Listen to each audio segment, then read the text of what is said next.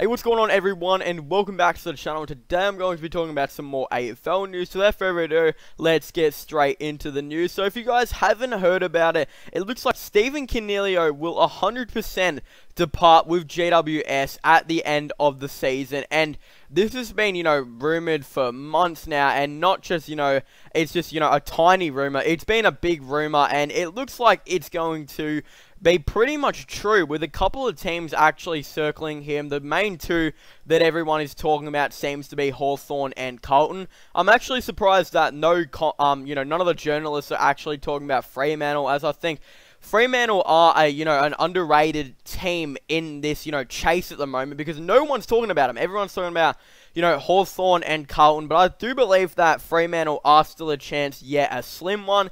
But I do believe if we were to leave GWS, which it looks like he will be, it will be for either Carlton or Hawthorn. And a couple months back, I probably would have said Hawthorn, but with the way things are going right now, and, the way some of the stuff is happening, it looks like he might actually be heading to Carlton to, build a really big midfield with them. It's going to be really interesting to see what Carlton do, because obviously, they have wasted a couple opportunities in recent times with their trades.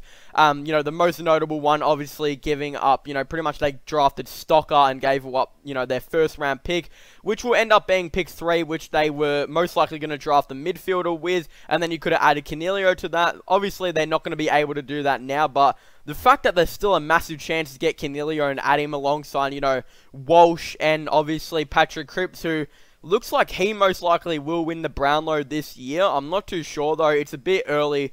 I wouldn't say a bit early, but I mean, it's just, a bit too hard to say on who's going to win the Brownlow this year, as there are obviously a couple of, players that could potentially win it. But I think Coniglio is just really interested in the fact of potentially joining a midfield like that, because obviously a couple players will be leaving GWS, a couple players have signed on, and it just looks like GWS really is struggling to sign those, couple of players on, like Josh Kelly, for big 5-year deals, and they're only getting, 2-year deals. Like, every single year, they're always having to worry about losing another star in their team. For example, last year it was Dylan Shield.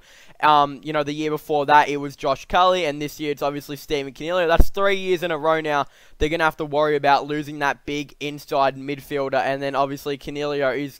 They're most likely going to lose him, and that is probably going to be to Carlton. Now, let's talk about the other team now, and that is Hawthorn. And I think that Hawthorn are in a real interesting spot right now, where they've got obviously a couple old players and, past their prime type of players with, certain players on their team, obviously. And then they got a couple of really good young players. And, yeah, their midfield's just sort of all over the shop at the moment. Obviously, it's just like in the last couple of trade periods, they've gotten these players out of, a couple teams and just really tried to put them together and see if they would work out. And it looks like they have done for the most part. Obviously, Jaeger O'Meara, or Jaeger O'Meara, however you want to say it. I don't really know what's the best way to say it, from Gold Coast. Then Tom Mitchell from Sydney, Tom Scully from GWS, and I'm sure there's a couple others that I'm forgetting. But yeah, they've just really they've done really well at getting a couple players and just chucking them together. And I think they're going to really want to try and do that with Stephen Coniglio. And I think that's going to be a very big possibility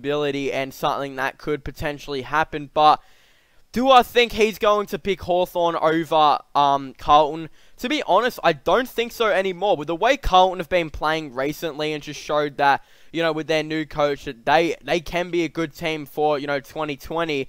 And with the right players, they might be able to do that. I think it just, is a real interesting prospect for Coniglio to go there. And there's a couple other players that look like they might want to go to Carlton too, like Papley from Sydney. I know he's a big rumour that he might request a trade either to North or Carlton. It's just going to be really interesting to see how that works out, in my opinion, as well. And yeah, obviously that's another thing to watch, as the other players that could potentially join Carlton if Coniglio decides to make the move. So it's really up to Coniglio and what he wants to do. I do think that Coniglio is most likely, he's a very good midfielder and is probably in the, obviously, top 25 midfielders in the AFL. So if Carlton can add him alongside Cripps, who Cripps is obviously a top 5, if not the best midfielder in the AFL at the moment, I think that would definitely be really good for him. And I think Coniglio playing with Cripps as well would obviously be really good. So I think it's going to happen. Yeah, most likely him joining Carlton is going to be a really big prospect, and obviously Walsh is only like 20 as well, so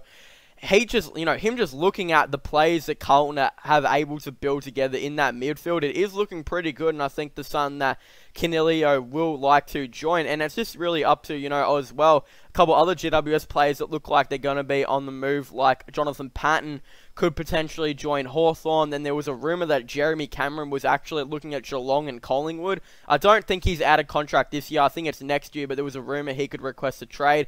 I doubt that's going to happen. I think that will be the next big free agent that GWS are going to have to worry about. And yeah, there's a couple of, I think GWS just really needs to get out of this sticky situation and just start to sign these players for 5 years, because it's really damaging their club, and they've had a lot of players leave due to this stuff, and Coniglio's most likely going to be the next one, and obviously that's most likely going to be Carlton. So yeah, I want to thank you guys so much for watching this video. Make sure to leave a like and subscribe to the channel. Comment in the comment section down below, what team do you guys think Stephen Coniglio is going to go to, or what team do you guys want Stephen Coniglio to go to? I definitely would really like to know your thoughts and opinions down below. Also, don't forget to subscribe to my gaming channel and my IRL/vlogging channel, link in the description down below. So yeah, as I said, make sure you guys leave a like and subscribe to the channel, and comment in the comment section down below, and I'll see you guys next time. Goodbye.